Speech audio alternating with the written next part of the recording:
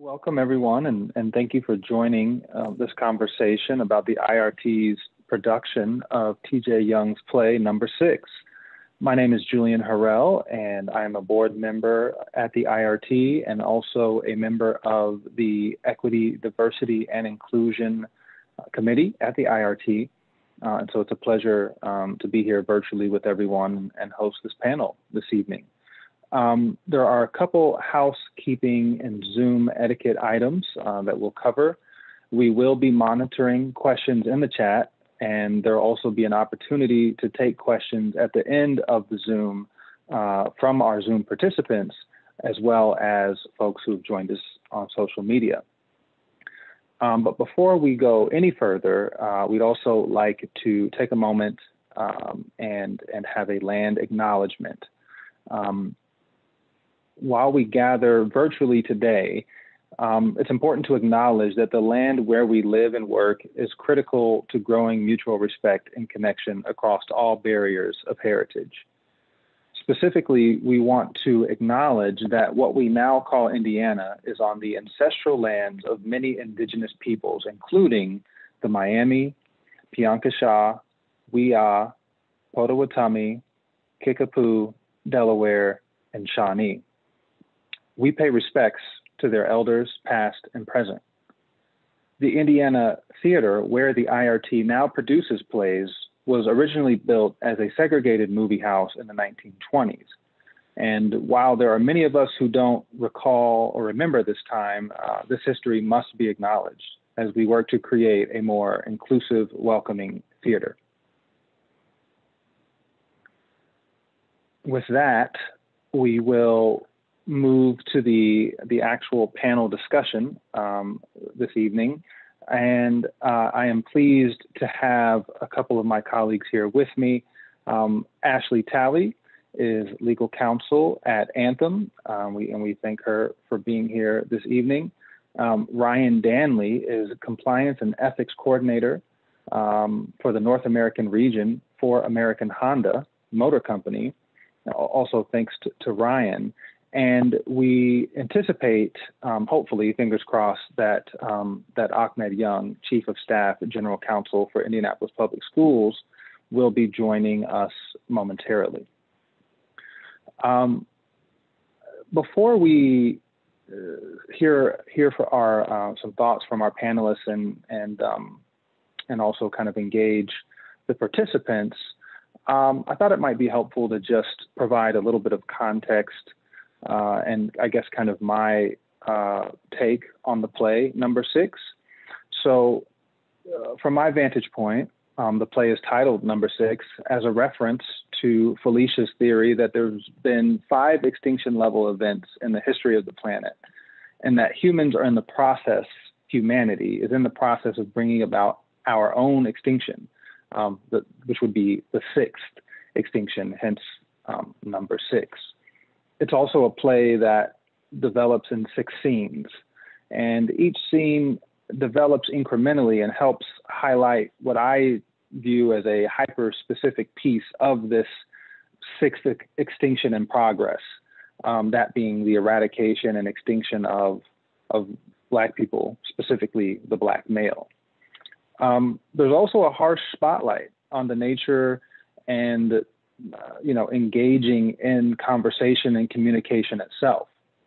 There are several moments in the play that I'm sure everyone has viewed where the characters are essentially talking past each other, right? They're caught up in arguing their own position, and because they're so focused on making sure that their point is heard, they fail to identify common ground or build consensus or figure out a way to identify a path forward. And this type of talking past each other threatens to have a perpetual repetition of history in a way that is destructive. And so that's just kind of my personal reaction and framing of the play. But I think we might start with just kind of an open dialogue before we get into specific questions. Maybe we'll start with Ashley and just kind of your response, any key topics that you'd like to raise, in response to what I've shared, and just kind of and even before you do that, maybe just tell us a little bit about yourself, and then give a general reaction to the play. Thank you, Julian, for the introduction. As you said, my name is Ashley Talley. I'm legal counsel at Anthem here in the Indianapolis area. And I work primarily with healthcare and healthcare insurance issues and compliance. Over the last year, I have found myself to be a stay-at-home working mom and dealing with e-learning. And so that has been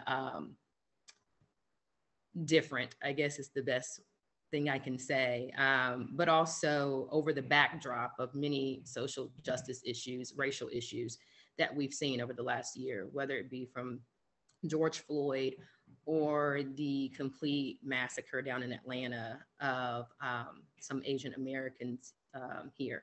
And so this play is timing. And I think that it produces or is thought invoking on so many different levels. And I'll piggyback off what you said as it relates to the conversations. I think just this last year of all of our lives, we have opened up many different conversations, whether it be with your intimate group of friends. I've seen it with various diversity and inclusion efforts for companies. Now we see the IRT having phenomenal plays like this one that helps us get dialogue started because as you mentioned, the characters find themselves talking over each other. And I thought that there was an interesting point where the mother says to the officer, when you speak, they hear you. And I think that what made me think about when I heard that, I automatically thought of Dr. King and the quote that we've all seen so many times, probably in the last year, especially with memes and that type of thing, where he says, a riot is the language of the unheard. And we see this play happening above a riot, right? Where they're in their apartment and there's people that are angry and frustrated. And it asks us the question, are we listening to each other? Are we understanding whose voices are truly heard? And are they heard in the way that we want them to be heard? And so that was really kind of what I looked for in the play, was understanding perspectives. And you had 4 of them in this play. And so I hope that we dig into that, because I think that is where a lot of the disconnect comes from, that we all experience, is that we're not listening to each other. We're not hearing each other, or we're only hearing one side. And so that's kind of how I looked at this play, and how it touched me just emotionally and thought-provoking.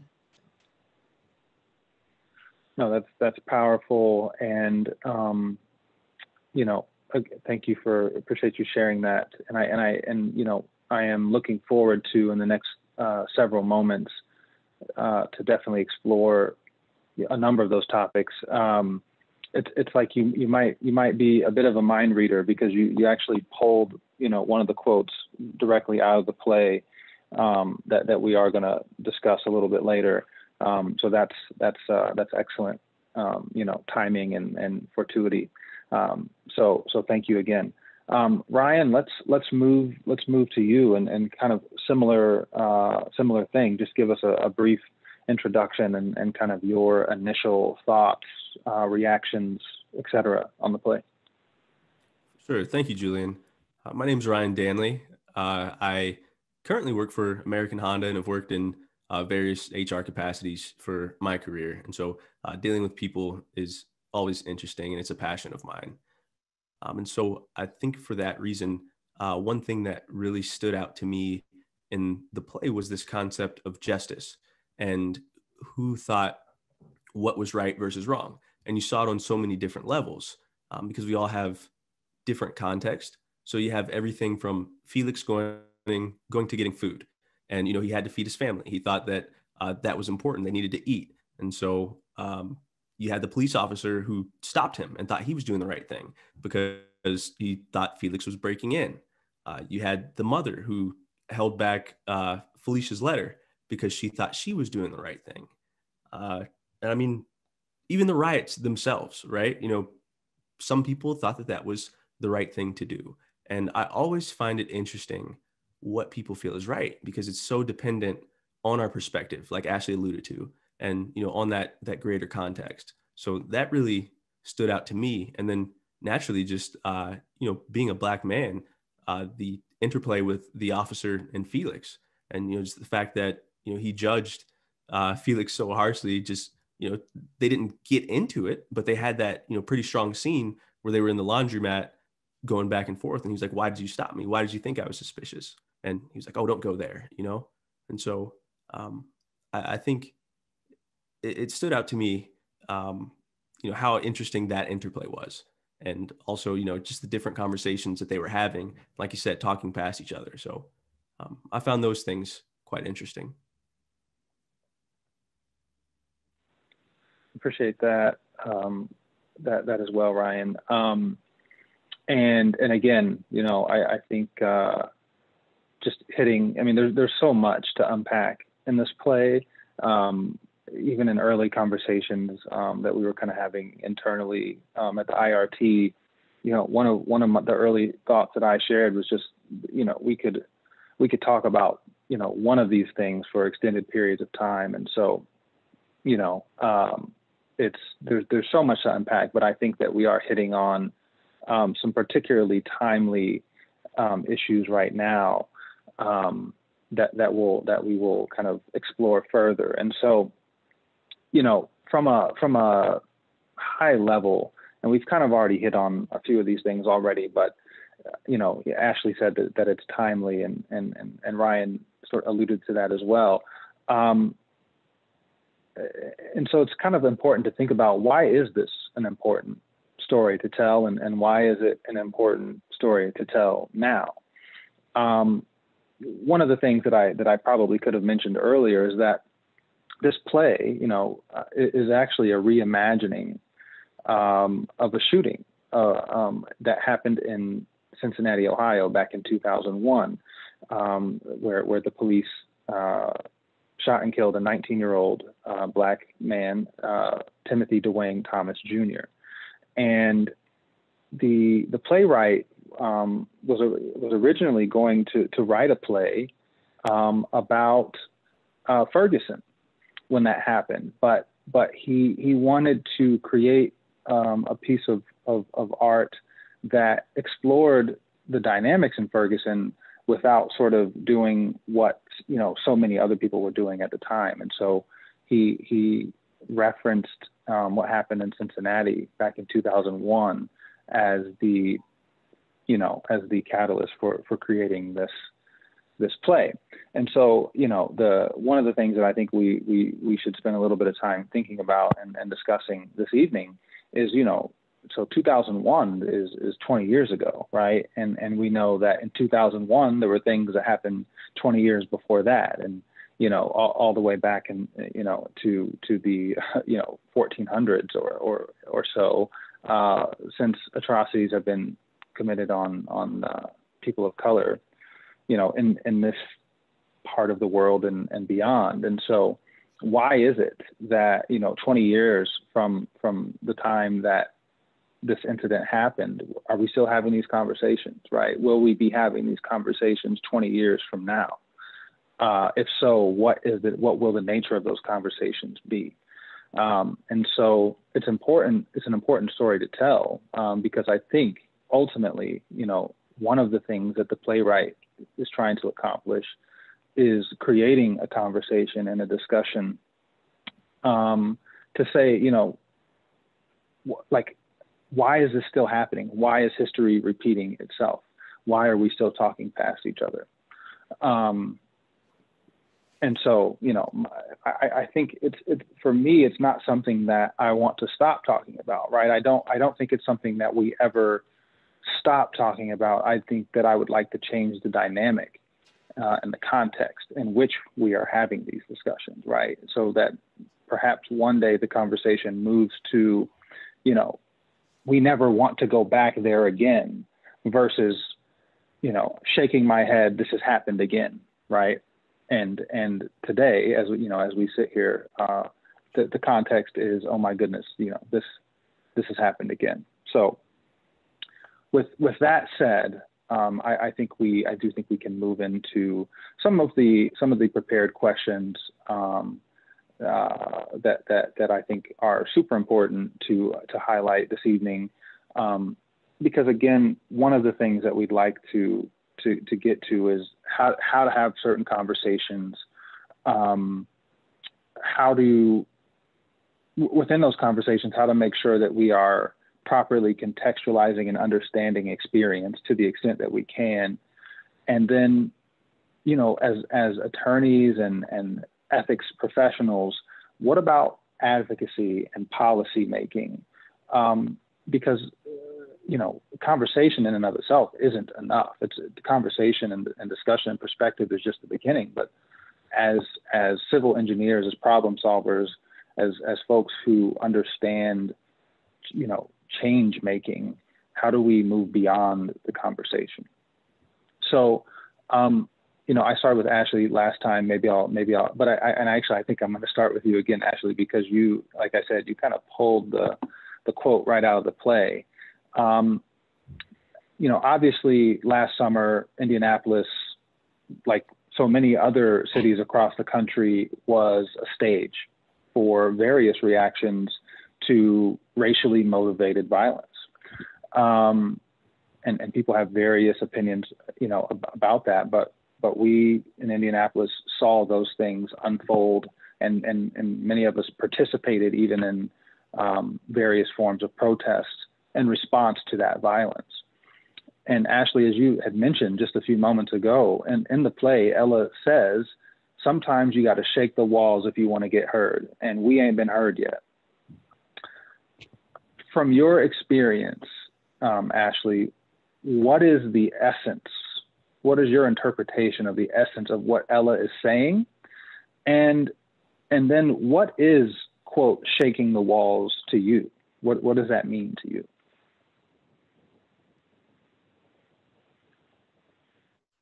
Okay, so I was able to get off mute. I think what Ella, the mom in the play, was saying was that, some people view the riots as a horrible response to racial inequality or social injustice. And, why would you go into your own community and tear it apart? Why would you burn things? Why would you rob and steal? Or they call it looting.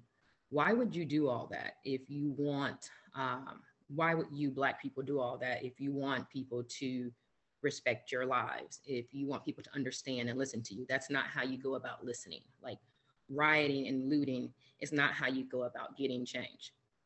And what she says is, and I think it's, like I said, almost a piggyback off of that Dr. King quote, the riot is the language of the unheard. It's the frustration. It's the feeling of hopelessness. It's the feeling of oppression, where to the point, sometimes it is not even viewed as your own property. It's not even viewed as something that is yours. A lot of people don't have ownership in those neighborhoods. A lot of people can't go in and get loans for bank to even own things in those neighborhoods. And so to them, it's like, you try to do it the right way. You try to go out, you try to work hard. You try to raise your children with manners and respect. You try to do everything that you're supposed to do. You're trying to pull yourself up by these bootstraps that exist, but you have no boots to even pull yourself up. And so what do? And then you see the ones that you love still getting gunned down in the streets. Like this play is timeless. It transcends time. Doesn't matter if it's 2001 or 2021. These same things are still happening. And so I think that's what she means. Like, well, we've tried to do it your way. We tried to do it the right way, and it's still just to no avail. And so let's shake some things up. Maybe that will get you to hear us. Maybe now you will listen. But sadly, there's been riots and looting for years as well, right? So how do we get voices that have been silenced for so long truly to be heard? And I don't have all the answers for that, but I think that's why we're having discussions like we are today, is to try to figure out how we can empathize with each other, how we can hear, how we can change hearts and minds. Because you mentioned something about advocacy, policy, and laws. Laws change with people. Once people's heart change, once their outlook on different situations change, laws change. And so that's what we need. We need to hit that core of empathy and understanding, and looking out for something other than just ourselves and what we covet. And so that's what I think that she's trying to get at. And then the next question was, what was the second? Remind me what the second piece. You know, what is shaking the walls? You know, if we are going to shake the walls, what does that mean to you?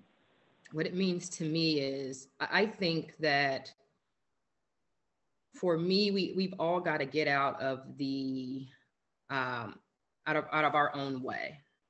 We have to be prepared to listen, to have difficult conversations that will make you angry, that will hurt, but willing to listen and willing to say, okay, well, what needs to change in order for these things to stop happening? Everyone just talks, but no one's listening and no one's putting forth action. To shake it up, you gotta do different things. For example, in corporate America, there's always these diversity and inclusion. How can we get more diverse talent? How can we do this? Well, you know, let me tell you how you can do it. If you get out of your head about all the dollars, the bottom line, and just money, maybe you could have, you know, more diverse talent. It's the same thing with, you know, corporations hiring law firms that support diverse lawyers in their firms. And to say we're going to hold our dollars and not hire your firm if you don't have diverse talent, I mean, that puts a fire up under someone, right? And that's shaking the walls to me. When you get out there and you do that shakes the walls. But we have so many hurdles in our way where we don't have the courage and the fortitude to do that. And so that's just one example that's in my real life as a lawyer. That's something I see that comes up. I think it's about really putting forth action and enforcing it, forcing the way and realizing that there's going to be some tough moments in getting there, but that's how we get change. No, absolutely. And I'm happy to see that Ahmed, that you could join the call. Thank you so much. I think we'll just pause for 2 seconds to give you the floor, do a brief introduction, and then maybe just spend a few moments sharing kind of your general reaction to the play. Certainly feel free to respond also to the thoughts and insight that Ashley just shared as well. No, thank you, Julian, for hosting and facilitating this conversation. Ashley, it's good to see you. It's been much too long. It's been great listening to the conversation thus far, and I apologize for running behind because in all actuality, it's a representation of the type of work that needs to be done. I was at the State House this evening, and we had to testify on a bill concerning school funding. And for the last several years, school funding has been going more towards a more equal funding instead of a more equitable funding framework where you have this foundational amount of money that everyone gets the same dollar amount. But then they have this other dynamic where there's called complexity dollars for more impoverished schools, students that have special needs and English language learners. And that dollar amount has been going down steadily for the last several years, which is creating a larger chasm between the haves and the have-nots. And in order to shake those walls at the State House, you have to erode the foundation of sorts. And that's what we've been striving to do over the last several years, and that work continues today. In my role as General Counsel and Chief of External Affairs at Indianapolis Public Schools, I not only oversee all the legal work for the district and mitigate risk, I also work really closely with elected officials in trying to create a more equitable policy framework for success for IPS students. And in all actuality, I look at it as through the lens of all students, because if we're able to create a policy landscape that's fair for IPS students, the largest school district in the state of Indiana, that optimizes the chance and enhances the chances of more students having access to rigorous curriculum, extraordinarily brilliant students who are in need of access to all these other services and supports. If we can do that for IPS students, I firmly believe we can do that for other students and have that larger impact. I thought a lot about this play. I was recently writing about the legacy that Black attorneys have to A, acknowledge and live up, and B, live up to. I was writing about the life of Vernon Jordan, who recently passed, and how he was a continuation of not only the legacy that was set at Howard University School of Law, but was in place even before him. So it starts with Charles Hamilton Houston, and then of course you have Thurgood Marshall, and you have all these brilliant scholars that were there at Howard University School of Law. And what do? They combated injustice. They turned into activists, some in the courtroom, some right on the streets, some going straight down to farms and registering voters. That's how we ultimately shake up that foundation. And once you shake up that foundation, that's when we're able to move those walls to create real longstanding change.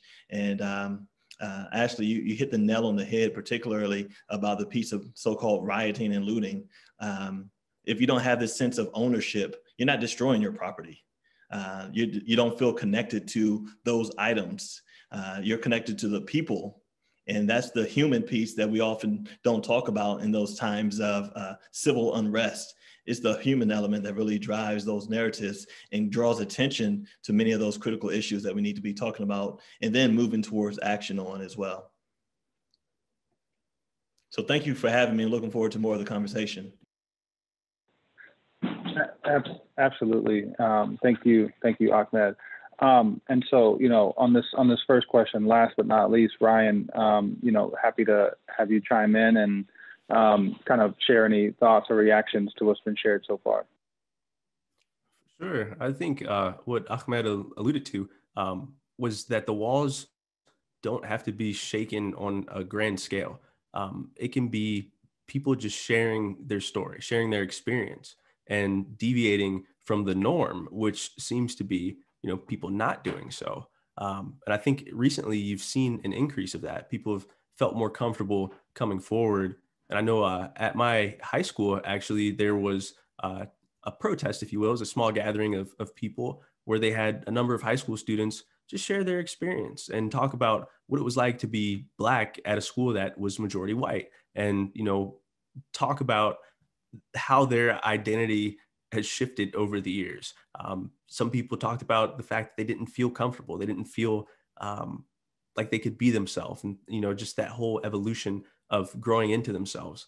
I think people need to hear that, because it's something that happens silently, right? We all want to fit in. So I think shaking the walls can just be as much as sharing your experience. I think one thing that I find interesting is they say we ain't been heard yet, is what the quote said. People always want to bring up Dr. Martin Luther King and quote him. They shot that guy. He was assassinated. And so when people say, oh, why do you have to riot? Why do you have to, do this and do things the wrong way? We've tried to do things the right way. There have been a number of people, the Black Panthers, have tried to do things the right way. And so I think when you're met with so much resistance over time, you start to get frustrated. You start to act out a little bit. And I mean, we can see that when you look at little kids, and that's not to infantilize,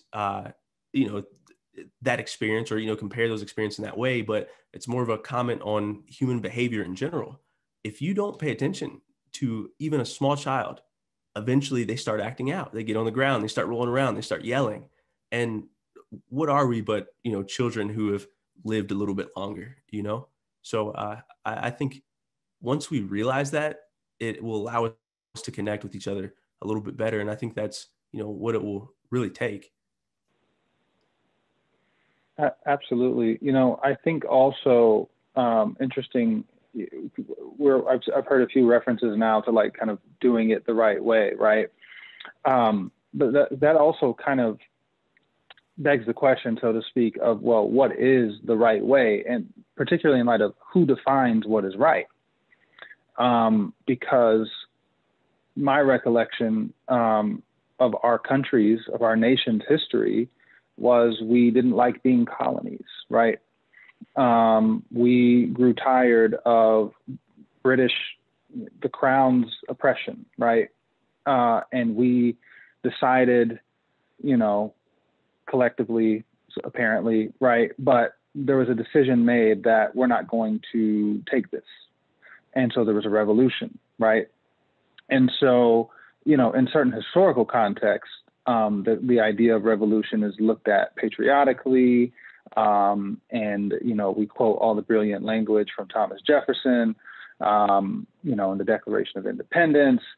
And then there's a very different context that is sort of superimposed or imposed in general, when any sort of discussions of changing the way that our demographics are treated, if it's anything other than sort of a Martin Luther King, what is generally associated with a Martin Luther King narrative, that is seen as sort of militant or radical, right? And so but if the context is in this historical patriotic sense, then violence is seen as, every man's right, using the parlance of the time, but every man's right to sort of actually throw off the government that is oppressing him and his, and his interests.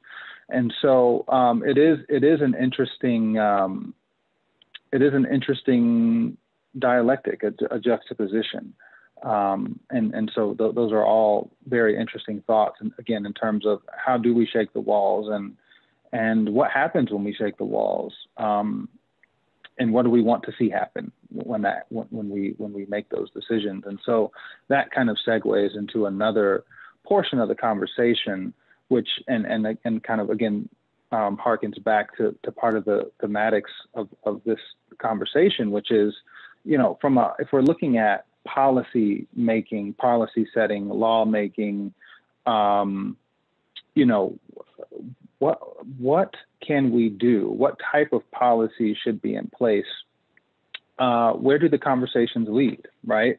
And so, one thing that we should consider, and maybe Ahmed, I'll start with you on this, is when we are advocating for policy change, how do you approach having difficult conversations within your organization? And, and then how do we move beyond the conversation, right? So we know that it's difficult to have these conversations. How do you do that? And then once you have those conversations, how do you move beyond that?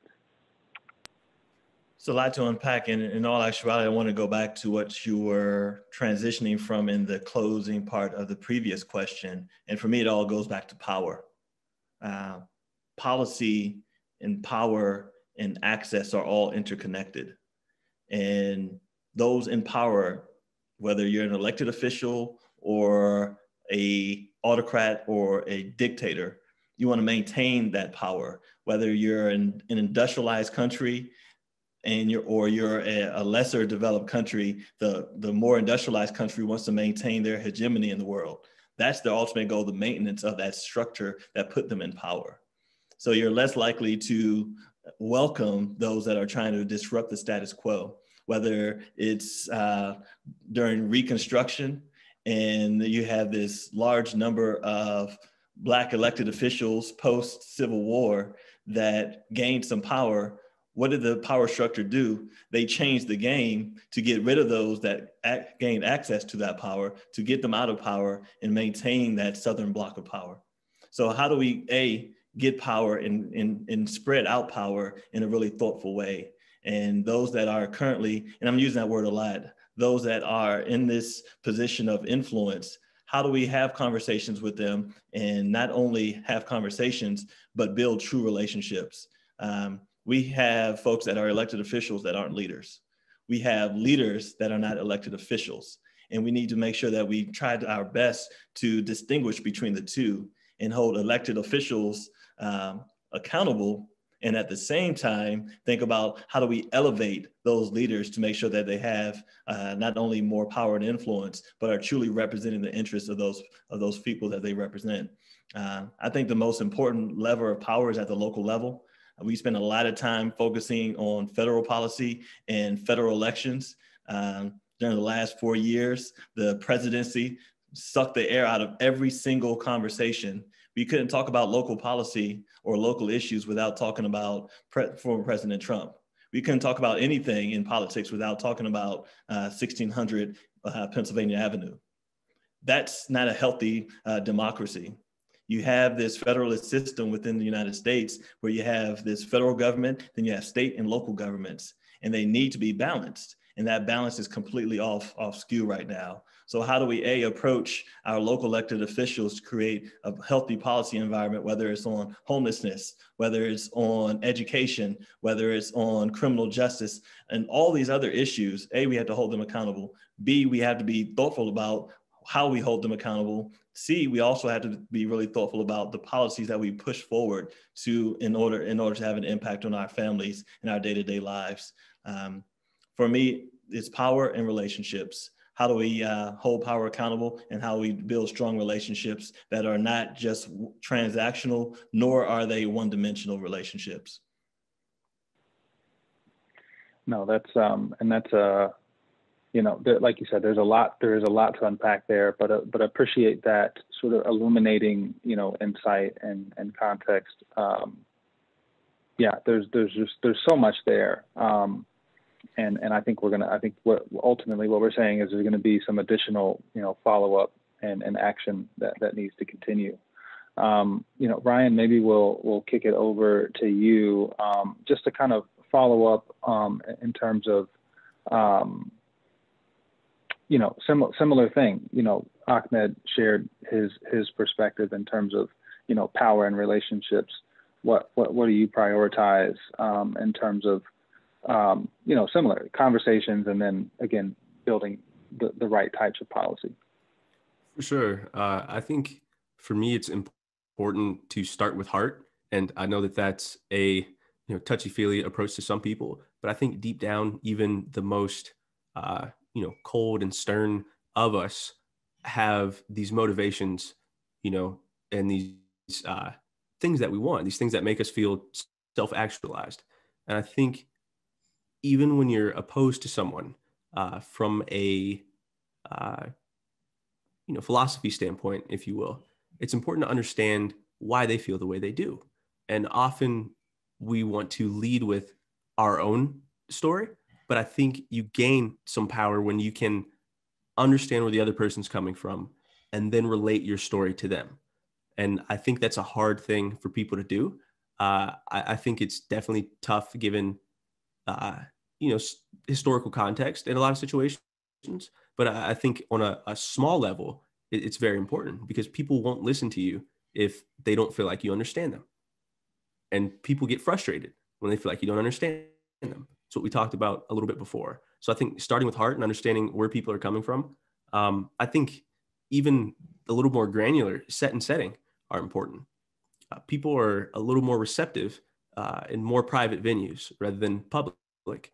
So if you have an issue with someone or you want to bring up something, it's important to realize that they may not hear you out if they feel threatened by, the forum in which you're bringing it up. So I think it's always important for me when I'm trying to advocate for change that, I build consensus with people outside of these large public meetings. You talk to people individually, you see who the most difficult people are, and you try to get them on your side in any way you can, or at least the majority of people. So I think that was kind of a little bit more granular of an answer than Ahmed gave, but that's generally where I like to start when it comes to advocating for change.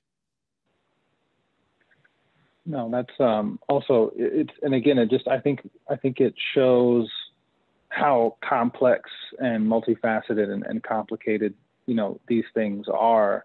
And it really gets, I think it is one of those situations where, for better or for worse, I think it's almost better to set the strategy at the outset. Because I think what happens so often is, we kind of say, this is what we want, but we don't so much articulate and that, sort of formulate how we want to get there. And so what ends up happening, nothing is linear, even the best set strategy isn't linear, but what ends up happening is more reactionary, a series of small reactionary occurrences instead of, more just, it's almost like the steam train starts rolling and it can't stop because that is the course that you have set. It also gets into concepts, because we talked about public versus private settings, which to me brings notions of reparations. I'm not sure if folks saw, I was reading a couple different news sources. It looks like Evanston, Illinois is going to be one of the first, if not the first, U.S. city to implement essentially a reparations program for its citizens, which is really an interesting development. But that sort of calls up for me even broader notions of reparations, right? Certainly monetary payment is what comes to mind, I think, kind of just intuitively, but there's also notions of apology and forgiveness. You can look at, obviously we have the context of, indigenous populations being essentially, genocide on indigenous populations and then sort of stuck into the, undesirable areas of the country. You've got slavery, you've got the failure of Reconstruction followed by Jim Crow. And then you kind of have, everything sort of flowing from there insidiously, but there are also international examples, for example, the Holocaust, Yugoslavian genocide, Rwandan genocide, several examples where there have been additional atrocities, and I think no need to even try to do an apples to apples comparison, but an atrocity nonetheless, where groups of people, South African apartheid, like groups of people found ways to hold the actors accountable, to implement some sort of apology, and in some cases even return or disgorge some sort of profit and return that value to the group of people that were harmed. And so again, when we're talking about sort of public versus private, it's really interesting to see, well, of course, like someone who's done something wrong is going to not want to necessarily have that, sort of thrown in their face publicly. And so what is that process, right, for building consensus, which I do believe in, versus eventually requiring some sort of public recognition and apology and then action to say this, now we've said that we're sorry. Now we're going to show you that we're sorry. Very interesting concepts. But before we go further, I do want to also actually open it back up for you to, again, if you'd like to chime in with respect to this policy discussion that we're having.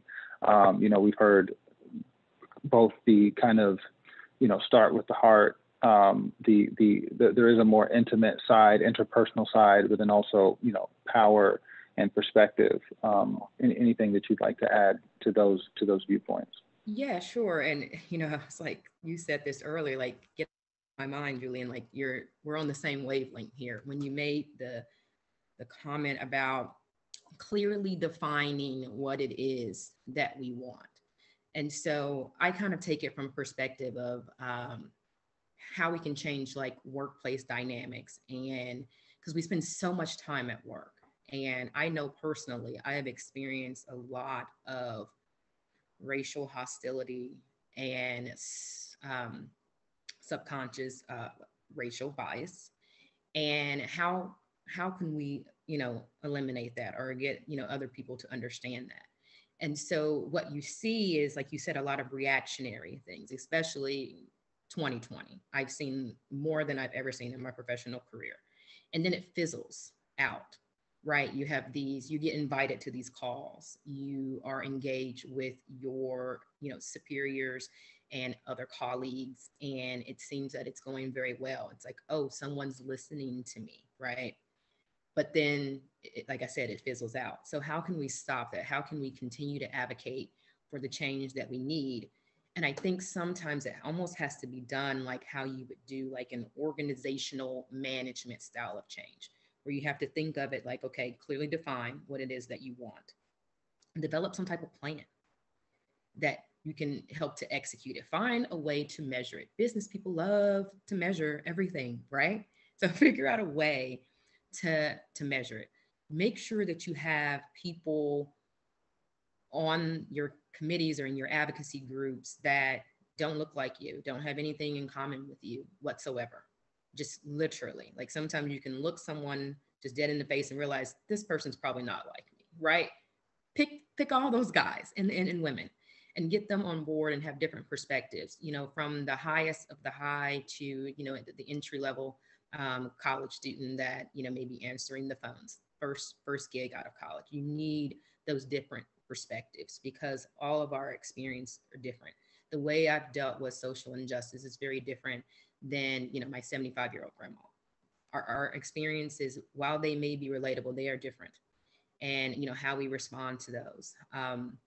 Because even with generations, just the response and how we deal with things are so different. I think that's very important.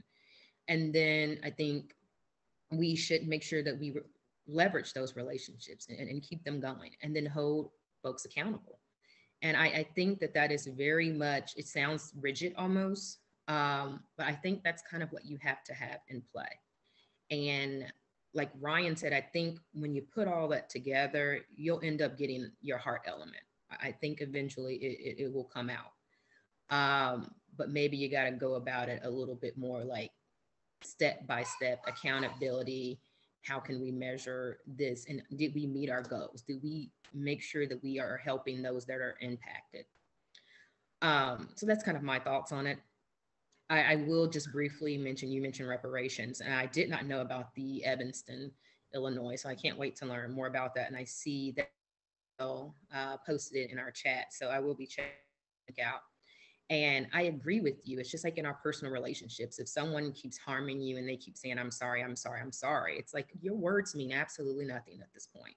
Like, what have you shown me that you've changed? What are you doing? Your actions speak so much louder than your words eventually. And so I think that is very thought-provoking. And I think a lot of times people view it as, oh, you're just trying to get some money. You just want like a little extra on your paycheck. But I don't think that that's necessarily how I view it. I almost view like reparations could be in the form of access and opportunity, because so many people, it's not just, they don't have a lack of money, it's that they have a lack of resources. They have a lack of just seeing that there's something else out there and being positioned to truly take advantage of those opportunities and that access. And so that is what I would like to see for minorities, especially African Americans, that have just been extremely disadvantaged through oppression and systematic injustices all over. So that's just my 2 cents there. Hey, Julian, I'm going to jump in real quick. Just 2 points. Ryan hit on the heart piece, and I don't want to minimize that. In all actuality, I think it starts with the heart. One of my favorite Cornel West quotes is, you can't lead the people if you don't love the people. You can't save the people if you don't serve the people. And it starts with that love for the people. And that's no matter if you're at the local, federal, state, international level, the true grassroots level, you have to love the people in order to do that work, that kind of work that is bringing true change to people's lives. And then the second piece is on the reparations. In every example that you cited, whether it was from Yugoslavia to South Africa to even right here in the United States with the Japanese internments, who received reparation, by the way, by a federal act, by the federal government. But they started with a true acknowledgement of the hurt, the pain, and the devastation of those actors. And then you had the reconciliation, then you had the reparations. It has to start with truth. And just like service has to start with love. I want to jump in quickly as well. My apologies, please. Julian. I think that's a great point. I always like to remind people that reparations are not unprecedented and not unprecedented in America. But, kind of what both were, Ahmed and Asi were saying, when it comes to these small things, I think it starts with us as individuals, and it's hard to do that work. But one of the favorite quotes that was said to me, I was actually complaining about one of my jobs is very rigid. And I was talking to my mentor and I was like, I'm in HR. Why do I have to wear steel toe shoes? Why do I have to wear a uniform? Why do I have to be here at the exact time every day? And he just paused and he said, you are the culture. And I was like, okay. I am the culture. So these small interactions that I have on a daily basis, when I talk to my friends, when I'm in the group chat and people say something inappropriate or, some joke that might be, a little off color, I need to correct that because it's these small things that add up and, grow into larger things. I mean, we're a collection of cells as a human being. Cells make organs, organs make body systems make people. Small acts evolve and they become larger, giving the person that one little opportunity to shine at work. So, hey, maybe I'll look outside of the normal scope of people that I look at. And you give that person that opportunity, you can change their life. And then they change 2 people's lives.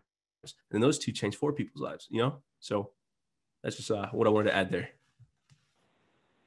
No, that's awesome. I'm so appreciative of the sort of proactive jumping in. It's exactly what I wanted to see, and appreciate the turn, the positive turn that conversation took. I think that, and I know we are kind of closing in about 5 or 6 minutes here left, and so want to give time for any parting thoughts.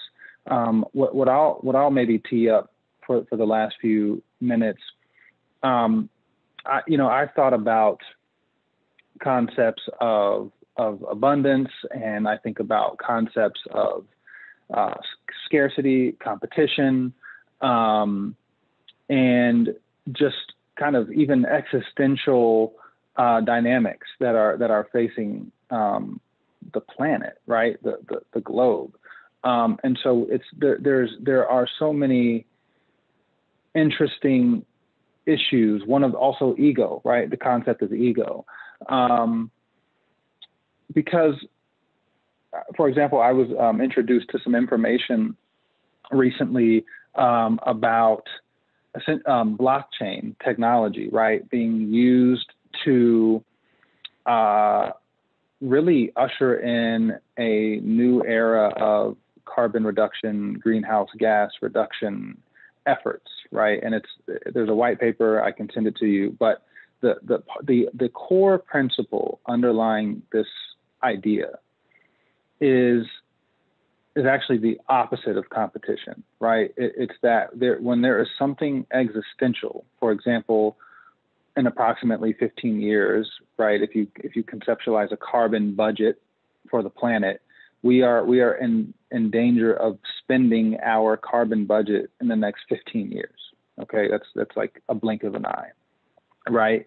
And so with these sort of existential threats, frankly, that are knocking at our doorstep, how do we prioritize? How do we triage the just immense things that were just kind of staring us in the face?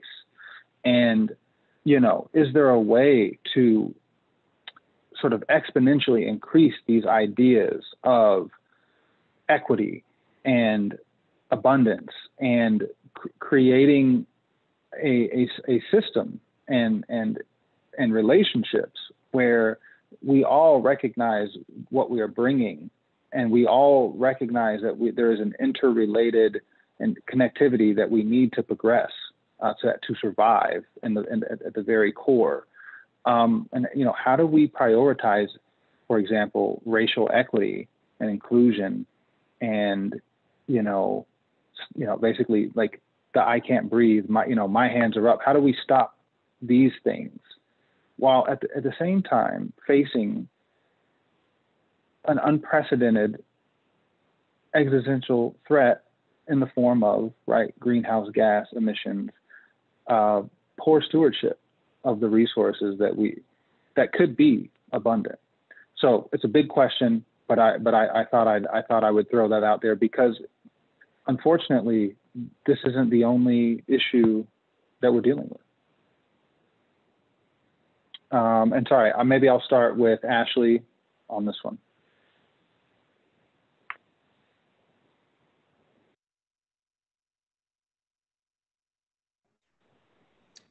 So I was writing down your question so I could think about it and see, how do we prioritize racial equality and inclusion when it's over the backdrop of some other existential crisis that we're having? Yours was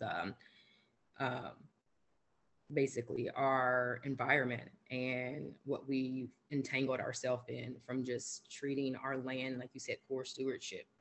I think also one that's very imminent is COVID.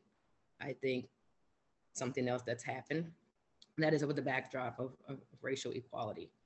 I think that racial equality must be prioritized because of the nature of what oppression and racism does to groups of people, and what it does to those groups of people outlook on life, and how it leads them to value themselves less.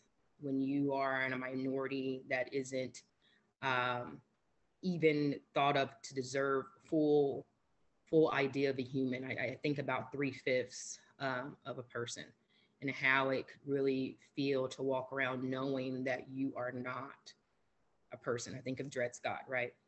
To someone to tell you that, and that you are just incredibly devalued, and what the toll that has on generations, that you keep building off of it. And to face these existential crises that we have, like, we need people at their full selves. We need people that there's somebody out there right now, some Black kid that maybe has all the answers, right? They don't have the access or opportunity because no one values them.